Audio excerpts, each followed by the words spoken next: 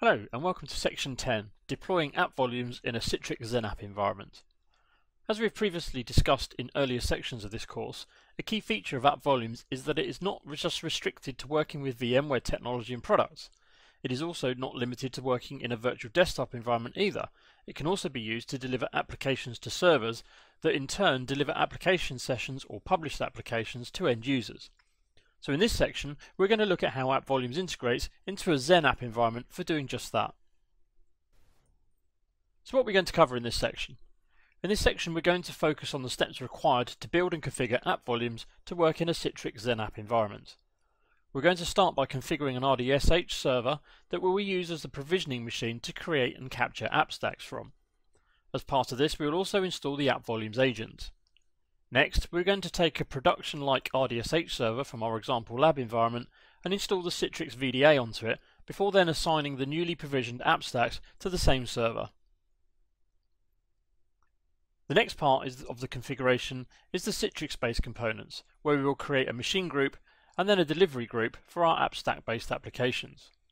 Finally, we will log in as an end user and test that we can launch an application and that it runs as it should do. Before we move on to the first video, we're just going to take a few moments to recap on what the infrastructure looks like for a XenApp environment. As with the process described for building AppStacks for use with virtual desktop machines, the first part of the process is to build and provision a machine from which we can create AppStacks from.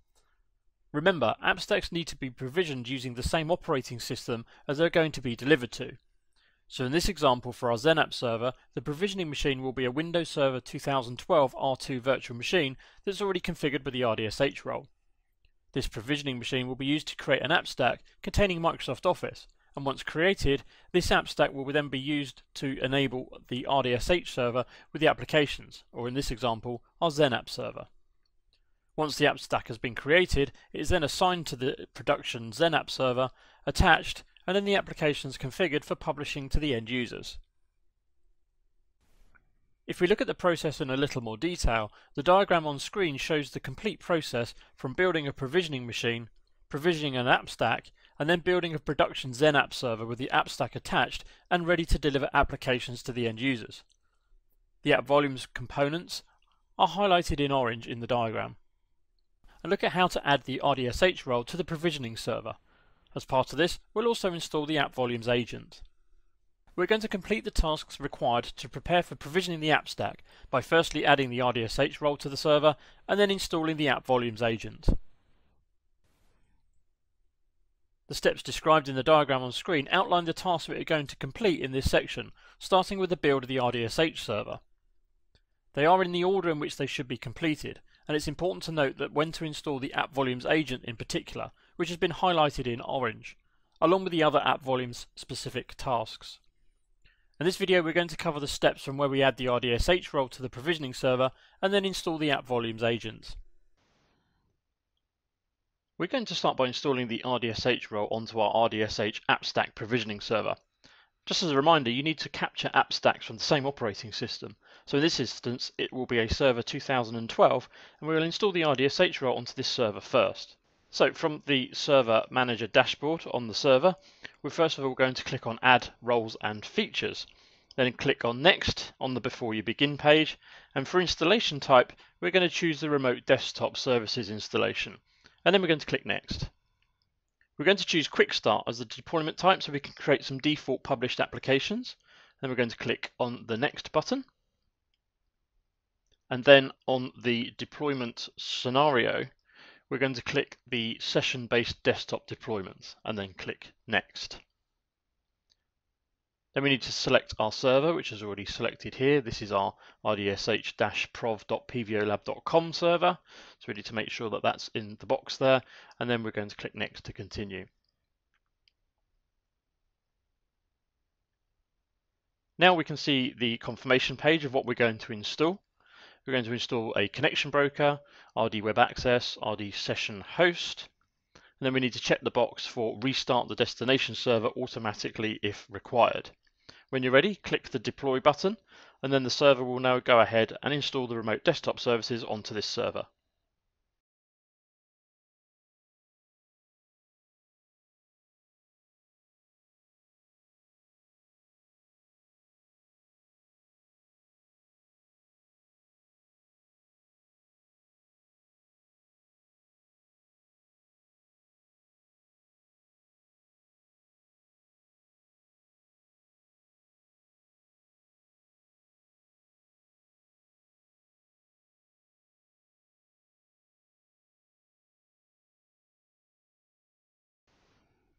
So now we can log back into the server as our administrator account and type in the domain and then the administrator password. Once we're logged in, the installation will continue.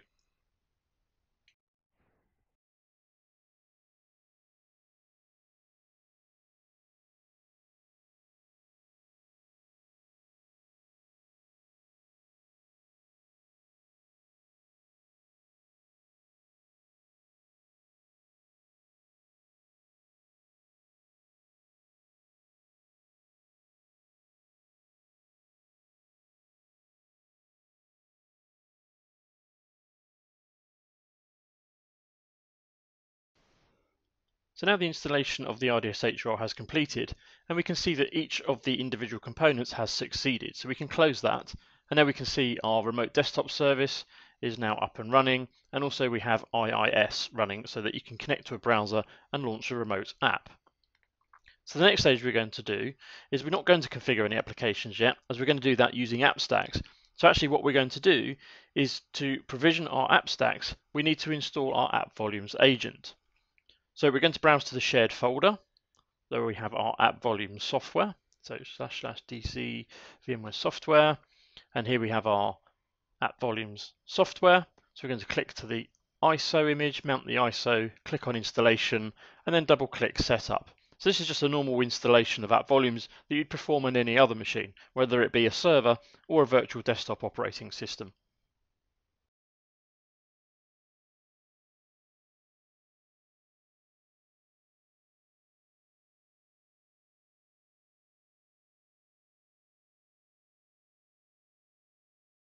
So here's our App Volumes installation wizard window. So we click Next to continue. Click the radio button to accept the terms of the license, and then Next. We want to install App Volumes agent. So we click the radio button and click Install. And now we see our App Volumes agent installation wizard. So we click Next. The first thing we need to do is enter the IP address of our App Volumes manager. So this is our 192.168.1.40. We'll leave the App Volumes Manager port default, and we'll check the box to disable cert checking. Click Next. When you're happy with the summary of what we're going to install, so the IP address of the App Volumes Manager is correct, the port details are correct, then we can go ahead and click the Install button. So now the agent is being installed on the server.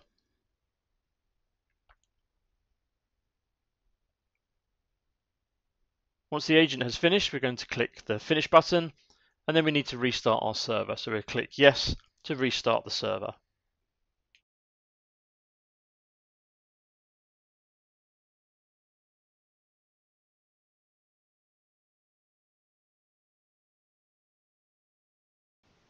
So now the server has rebooted, we can log back in. So log back in as our administrator at pvolab.com. Administrator password, and then we can log in.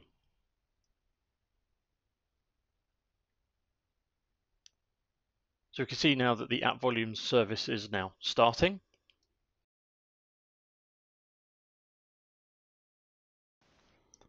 And now we've logged in.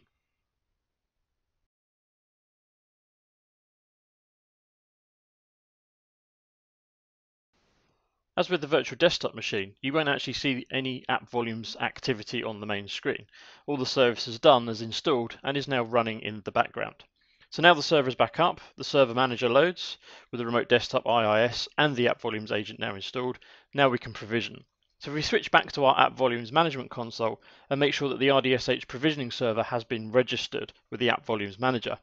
So from the dashboard, we click on Infrastructure, and then we click on the Machines tab, and here we can see our RDSH AppStack provisioning machine and when the App Volumes agent was registered. So that means we can now go ahead and start provisioning our AppStacks on our RDSH based server.